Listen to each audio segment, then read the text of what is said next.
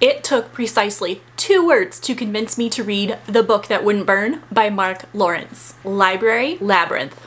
Seriously, say less. I am sold. I went immediately to pick this book up. I am reading this purely for the setting or the atmosphere, so we'll see how it goes. Prepare yourself for some very mesmerizing library ambiance, because I found some killer ambiance on YouTube as a background for my reading.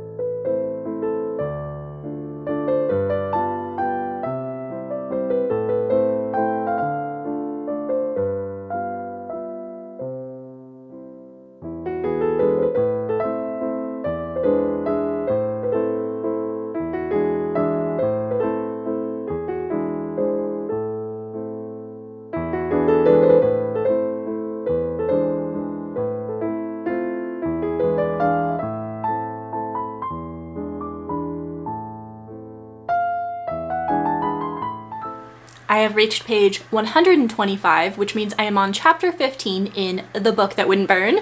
I have the dust jacket here on display for my dark academia shelves. So now that I am 20% of the way in, I thought this would be a good point to do a check-in and tell you a little bit about the plot, because this video will remain spoiler-free, so I can't really spoil too much in the first 20%. We have 2 alternating POVs. First, we meet a young girl named Lavira. She is an outspoken, feisty little troublemaker that lives in this place called The Dust. It's kind of like the outskirts of town, very poverty-stricken. Lavira's village is attacked by some creatures. A lot of people are killed, and all of the children are taken hostage. Eventually, she's taken to the city, like the center city, to be allocated, which means she, along with a bunch of other children, are going to be assigned their roles in life. Some are designated to be servants for nobles, some are designated to study in a university, and Lavira doesn't have a formal education. She cannot read, she cannot write, but she is incredibly intelligent. For example, she has great math skills. So it's really interesting to see where she is going to be placed. Then we have Ever, who lives in the library labyrinth along with his siblings and 2 guardian type creatures. Ever is trapped in this library labyrinth with his siblings. And it's interesting because time doesn't seem to exist. It is always bright, and they have no idea how much time has gone by, and they don't have memories of their lives before they got here. It's all just kind of fuzzy for them. Now, with Ever's point of view, I really struggled because there's something called the mechanism, which I think is like a portal, because we see these creatures coming through the mechanism that want them all dead, so they're very, very dangerous. But I'm really confused with what the mechanism does and how he and his siblings go into it and spend some time there, or this is where they originated from. I'm really not quite sure what the mechanism is, what its abilities are, or how it plays a role in the story. And so I'm feeling kind of stupid when I'm reading this because I'm just not following along. I don't think you're supposed to be confused. I think I'm supposed to know what this is at this point. So, If the mystery of this library labyrinth wasn't enough, we have another one, because Ever comes across this book. It's really mysterious, and when he opens up the cover, there's a message to him. It says, "Ever, don't turn the page. I'm stuck in the exchange. Come find me at the bottom," or something along those lines. So first of all, he's so tempted to turn the page. Like, if you tell someone not to do something, Ever has some great restraint to not turn this page, and I wonder if he's going to end up doing that and what's going to happen. But it kind of is embarking on this mission, and he doesn't really understand why, how, what, who, but he just has this drive in him, and it quite possibly is linked to this book. So I am super engaged in this story, even if I'm a little confused in Ever's POV. I'm hoping if I keep reading, maybe Mark Lawrence will just restate what this mechanism is and we'll learn more about it. I'll see more of it, so then it'll all click for me, because that I'm finding a little bit frustrating. And Lavira, I'll talk more about her when we do the analysis at the end, but yeah, my feelings about her are kind of ping pong back and forth. So I am excited to keep going. I feel like there's so much story here, and it is giving me this atmospheric vibe that I wanted with a library labyrinth. So I'm excited to keep going.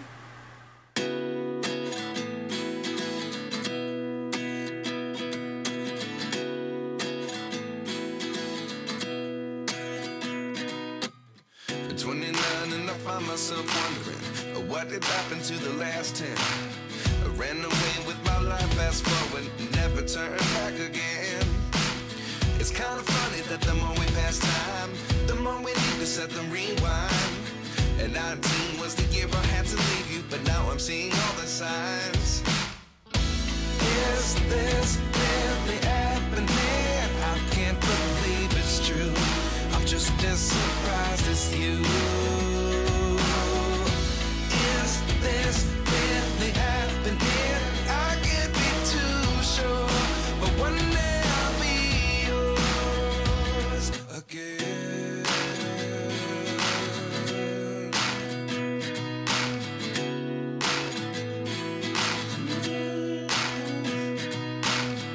Life lessons come one in a dozen, the other 11 get something from nothing.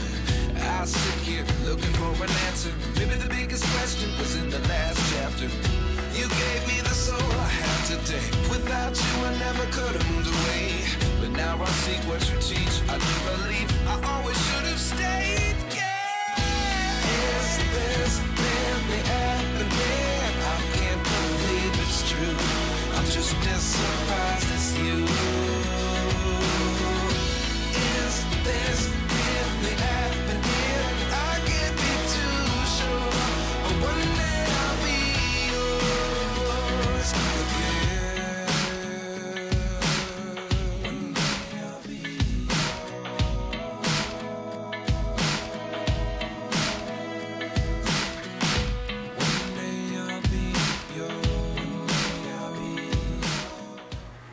We're back now that I've finished the book, and I want to talk about a couple different elements of it and then my overall thoughts.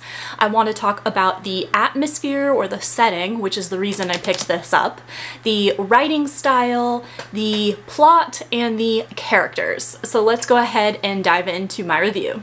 Starting off with the atmosphere, and this really encompasses the setting, the world building, the magic, because in this book, the setting itself of the library is the magic, is the world, so I'm kind of combining all of those terms into atmosphere when I'm discussing this.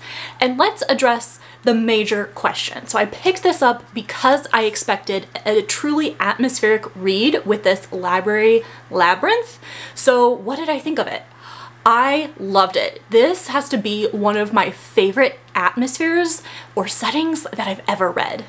I will keep my review spoiler-free, of course, but it's not a spoiler to read a section to you from page 139 that describes the library. Lavira hadn't known what to expect, but she thought there would be some kind of preamble, some kind of lead-up to the books. She'd been wrong. The doorway opened into a chamber that dwarfed the cavern they'd taken several minutes to cross.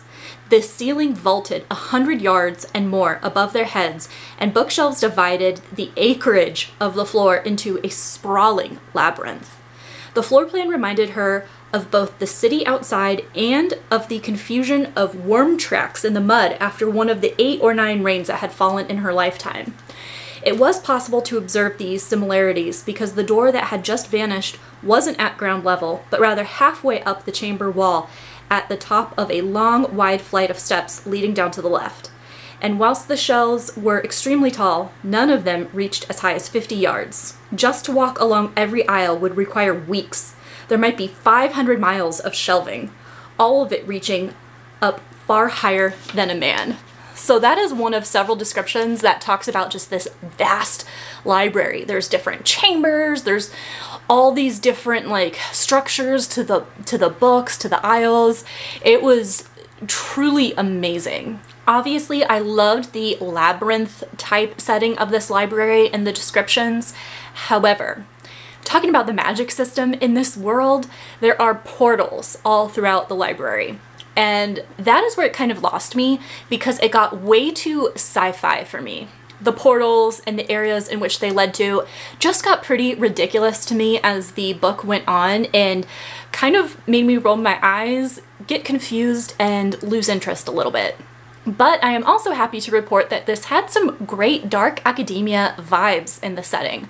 I had my suspicions that maybe it would because, I mean, we're in a library, but it did have more of that studying element and academic colleagues and professors or teachers and gaining knowledge. So I did really like that addition to the atmosphere. Now let's talk about the writing style of this book. So I mentioned already that we have dual POVs, and I mentioned that it had good dark academia vibes. However, the writing failed to really emphasize a love of reading or knowledge. There were a couple passages though that did hint to this. On page 179 we are in Ever's POV, but there was something about the number of choices that paralyzed him, rather like when it came to choosing a new book from the stacks. The knowledge that he couldn't possibly read all the books on offer put a peculiar pressure on his choosing his next read. There must be diamonds out there, the best book in 1,000, the best book in 1,000,000. And surely he didn't want to waste his time reading one that was merely adequate when he could be reading one of these diamonds. So instead, he often wasted his time hunting for a read instead of reading. I mean, that captures the struggle of every book lover. The knowledge that we can't read every book out there and the pressure of reading something that isn't like a 5-star. I love that passage. On page 348, we're with Lavira, and she's going on a mission to go get the books and return them to the library. Lavira enjoyed bringing back the books that had spent longest journeying out in the world. Perhaps a rogue volume passed from friend to friend, home to home, across the city. One story finding root in scores of brains, its characters becoming friends to dozens of readers, discussed in their drawing rooms, thrown into new adventures in the minds of strangers. Or maybe a tome that had waited in one small office all those years, bathed in the same pipe smoke, polished by the same hands, too precious to be returned, simply waiting for its temporary new owner to lose interest or more likely to age and die. Or a journal that had traveled far beyond the walls, sailed the seas she would never lay eyes upon, and come to rest in a distant city of spires and spice, or log roofs and relentless snows. They all came back in time. Oh, I love that. There were also some well-written philosophical moments, usually from the master librarians, and this one in particular, page 308, is from Master Logaris. Truth? We deal in affirmation. People don't want truth. They say they do, but what they mean is that they want the truth to agree with them. Take 99 books that say one thing and one that says the opposite. If that opposite was what the customer was hoping to hear, they'll put their stock in the single volume. In this manner, we learn more regarding human nature from closed books than from anything that might be written within them. Wow, that is a pretty cool point. Those are just some of the passages that I enjoyed, so I did really jive with the writing style of Mark Lawrence, even if it failed to really ignite this love of reading or put into words how I feel about reading throughout the entire book. There were still some sections I definitely appreciated. Now I want to talk about the plot. In my check-in, I did an overview of the plot at that point because I didn't want to spoil anything, and I still won't, but I think the direction in which the plot went is kind of where it lost me. So I loved the atmosphere, I liked the writing style, but the plot, I think, is what disconnected me. I mentioned that there was this mechanism in Ever's world that really confused me, and just when I thought I understood it, there would be a different context talking about the mechanism, and it would lose me all over again. On page 274, we have a summary of the description. So Ever is talking about, his experience with it, his and his siblings. So he says, Mayland, then me, then Carol, then Starball were all lost in the mechanism as young children, and decades passed and we didn't come back.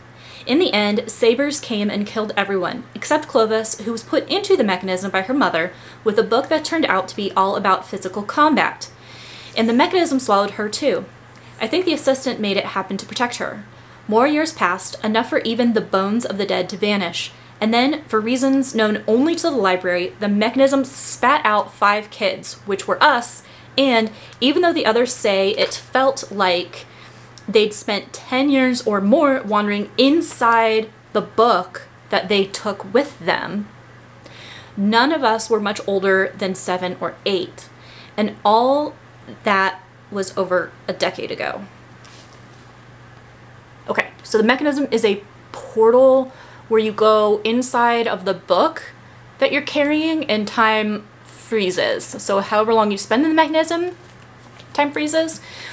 So that is the understanding I went through the book with, but the mechanism comes up in other situations that kind of like contradict that or confuse me, and yeah, the mechanism was always a sticking point for me. The plot also spans 10 years, from when Lavira is 10 years old up until she is around 20. And I think that element of the plot, like that time frame, is part of the reason I disconnected, because everything was so condensed, or we spoke of things retrospectively rather than experiencing it with the character. I don't know. It was just this plot, and then there was a plot twist, which, okay, to be fair, I did not see this plot twist coming or some of these reveals that happened, so that was kind of neat and unexpected, unpredictable, but I don't like the direction it went. I really don't. And I think that's because, you know, I was talking about the atmosphere, how it took a sci-fi vibe, and that element of the plot, like with all these portals, that's really where it lost me. I didn't like the direction. I felt it got a little bit ridiculous. The other element that I struggled with in The Book That Wouldn't Burn is the characters. I failed to connect with either Lavira or Ever, and since we follow Lavira from when she's 10 to 20, when she's younger, she has serious little sister vibes. I mean, which can be expected. She was just very stubborn, very outspoken, asked a ton of questions, kind of obnoxious, and it frustrated me a little bit. She did grow out of it a lot, but I couldn't connect with her. I saw potential for found family. Both Lavira and Ever have this close-knit group of people. So we have Ever with his siblings, and we have Lavira with her colleagues, I guess you can say, and they both care very deeply about their crews, right? And when their crew is in danger, like, they want to help them. And so I think Mark Lawrence was going for a found family vibe, but I didn't feel the chemistry between all these characters. I think it would have been a lot better if I was connected to these relationships and these side characters, but I couldn't. Now for my overall thoughts on The Book That Wouldn't Burn by Mark Lawrence. Well, I would categorize this as type 2 fun, which is a term that I use to mean I did not enjoy the reading process of this book. It took me, I think, like 2 weeks or 2.5 weeks to read, which is strange for me because I normally read a book like over 2 or 3 days. I just really did not want to pick it up, or I would read until like the page break, so maybe like 3 pages, and put it down for a long time. I just couldn't sink my teeth into this as much as I wanted. I thought, because I love the atmosphere of the library labyrinth so much, that I would just sink into this book and let it devour me and be totally in this world. And that just didn't happen to me. And again, I think that's because the plot went in a direction that I did not like, and also I couldn't connect with the characters in this book because the writing style and the atmosphere were really cool. If I knew that this book had the element of portal magic, I don't think that would have turned me off to the book. As a kid, I liked, oh gosh, what was it called? A Wrinkle in Time, which I think that's like a portal fantasy book, right? I don't know if I would have turned away from it, but I also can't think of any other situations where I've liked portal magic. It's just, like I said, too sci-fi for me, not really into it. But even though I did not enjoy the reading process of this book, reflecting back on it, I kind of dig it because I forget about all that stuff I didn't like, and what sticks out in my head is this really unique atmosphere, this setting, the magic of the labyrinth, all the different things that our characters encounter when they're in this library is so cool. There's like assistants and there's finders, and they're just the whole fact that it's like nobody knows how big this library is. There's different chambers and they're never ending. It's so cool to conceptualize this, or try to. I mean, the fact that you can't imagine how big it is just in itself really fun. So the visualization of the library was a fun experience, and that's what I remember looking back on this. So I would say that I liked the book, and I do think I would recommend it. I think for fans that like more of the sci-fi element, this will be right up your alley. That like dark academia, I think you'll like it. Yeah, it was an interesting read, but like I said, I'm remembering that library, and that is so cool. Would I want to visit this library? No, I'm kind of terrified. Kind of terrified to visit it. I'd be so scared I'd get lost. I'd be like one of the lost ones whose remains are like never found.